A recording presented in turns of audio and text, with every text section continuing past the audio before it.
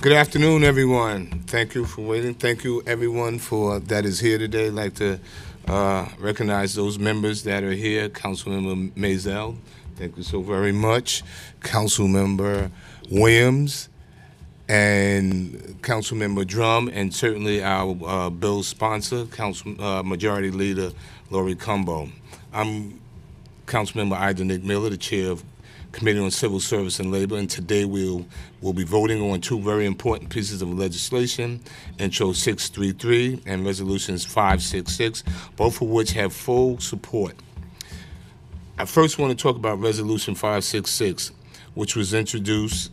This would call on the state and the State Assembly Bill 10935 and State Senate Bill 8844, which would automatically enroll optional employees in New York City Board of Education Retirement System, BERS, after 90 days of employment. These optional employees are approximately 37,000 part-time or temporary city government employees to the State Department of Education.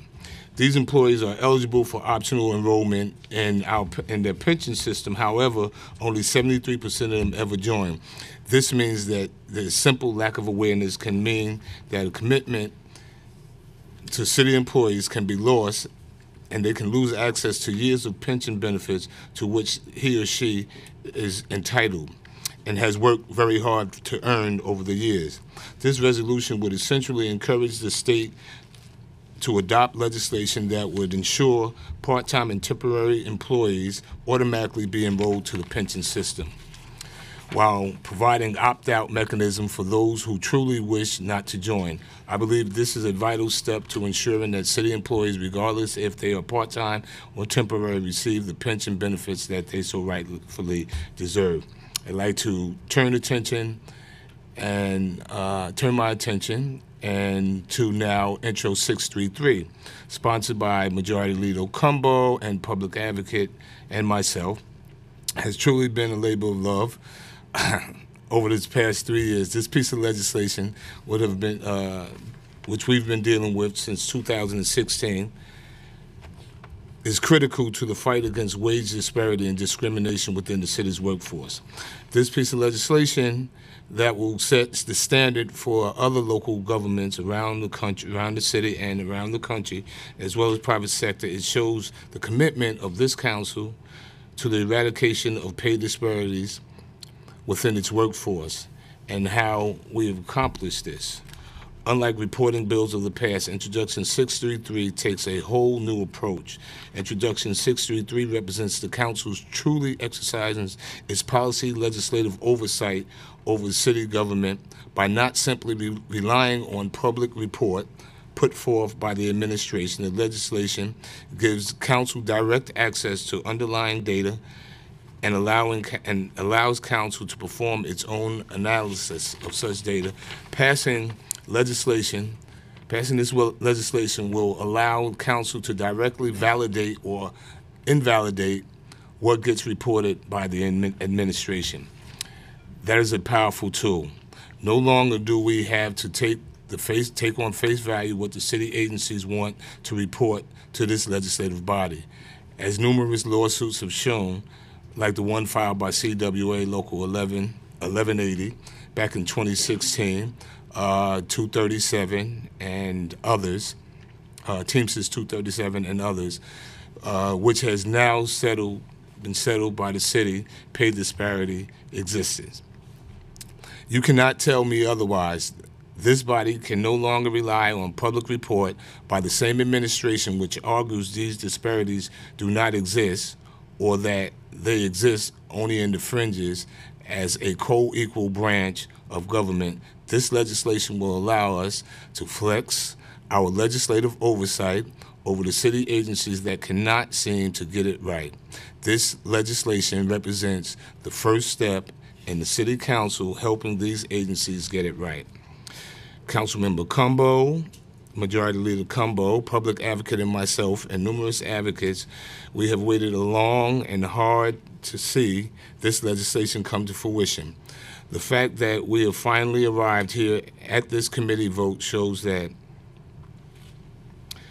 vote yes, and we can start to take the first step of finally eradicating pay discrimination within the city's workforce, whether discrimination is based on gender, race, age, or other protected categories. But before I pass it over, and let me just say it would also eradicate what we see quite often, which is often the nexus of this problem, which is privilege and nepotism, which has been a problem within the municipal workforce, which is supposed to be merit-based, and I think this bill go a really long way to eradicating that. So I ask the committee for their vote yes on this, certainly. But before we turn it over for the rolls, I would be honored to hear from my colleague, the Majority Leader, Ms. Lori Cumbo. Thank you, Chair Miller. And as pop sensation star Rihanna said, pay me what you owe me. Today is a huge day for women all across the city of New York and people of all races, nationalities, age, religion, who have felt discrimination as a result of pay inequity. I am Majority Leader Cumbo, and over the past term, I have been proud to work alongside so many incredible advocates, activists, and true champions in the pursuit of equity, equality, and economic gender, racial, and social justice reforms. Today is a very proud day. We are set to pass Intro 633, a local law to amend the administrative code of the City of New York in relation to reporting of pay and employment equity data. We are on the brink of changing the way the municipal workforce does business and changing history as we know it. Together, we will close the gender pay gap and opportunity gap for women and all people all across New York. We know that women employed in New York City's municipal government face a gender wage gap that is 3 times larger than the gap experienced by women working in the private sector. When I look back at my time in the City Council, I will think about the countless hours working with the incredible pay equity advocates and the outstanding women that make our city run each and every day. Many of those who represent one of our finest unions, primarily made up of Black and brown women of CWA Local 1180. They are responsible for this groundbreaking legislation that is going to open up the doors for so many women. Leave it to a group of dynamic women to change the course of history for all New Yorkers. I dedicate this moment and this work to the women soldiers that pushed us, told us, and demanded more from the City Council, the mayor, and every city agency across the city of New York. It is an honor to stand with so many incredible women warriors and men who get it, like the ones that are here today, to champion this piece of legislation that will pass under the incredible leadership of my dear friend and colleagues, Councilmember Donique Miller, who serves as the chair of the Committee on Civil Service and Labor. Changing the status quo takes work, and we as women have never been ones to shy away from challenges. Piece by piece, we will dismantle this gender pay gap, and we will use legislation and policy discourse to bring the issues to the forefront. We will no longer stand idle by and permit an antiquated human resources construct to perpetuate institutional discrimination in the workforce. There are many people that worked with us to make today possible. I want to thank Speaker Corey Johnson for standing by me and always standing up for the people. I want to thank Jason Goldman, Laura Popa, Jeff Baker, Rachel Cordero, and Taser Nasser. And to the incredible work of my former Women's Counsel, Aminta Kilawan, and the legislative drafting attorney and leadership of Malcolm Butehorn on the Council Committee on Civil Service and Labor. I also again want to thank CWA Local 1180 and former President Arthur Chiliotis and President Gloria Middleton. Thank you, Beverly Neufeld, President of PowHer NY, and the countless advocates. And I really want to thank Public Advocate Letitia James, who is now our next New York State Attorney General-elect, and the incredible council member sponsors on this bill for their incredible work to advance women's equity within the city and state of New York. We demand economic fairness, pure and simple. When we lift women up, we lift everyone up. And I would say from my time in the council, women are so incredibly dynamic, especially the Women's Caucus.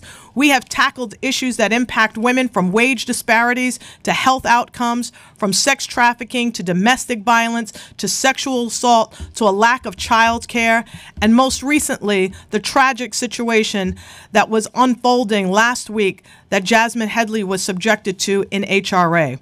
There are so many ways in which women are under attack, but we are dismantling all of those inequities throughout the city each and every day. And I just want to close as we think about pay inequities. This has been going on systemically for so long. And in 1980, if you listen to the lyrics to this song, working 9 to 5, what a way to make a living, barely getting by, it's all taken and no given. They just use your mind and they never give you credit. It's enough to drive you crazy if you let it. 9 to 5 for service and devotion. You would think that I would deserve a fat promotion. Want to move ahead, but the boss won't seem to let me. I swear sometimes that man is out to get me.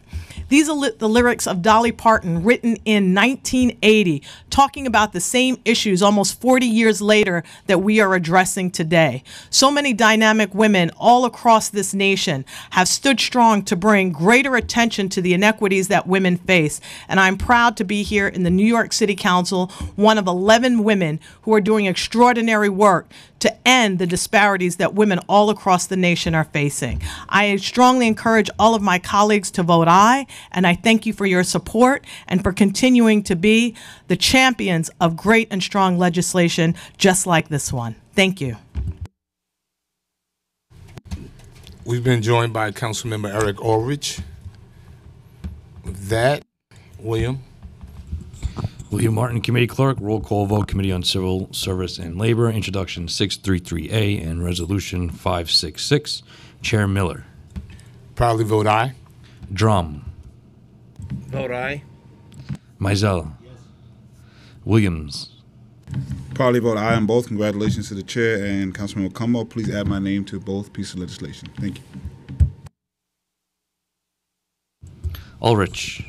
I vote aye and ask my name be added as a co-sponsor as well. Thank you. Yes on both, please. By a vote of 5 in the affirmative, 0 in the negative, and no abstentions, both items have been adopted by the committee.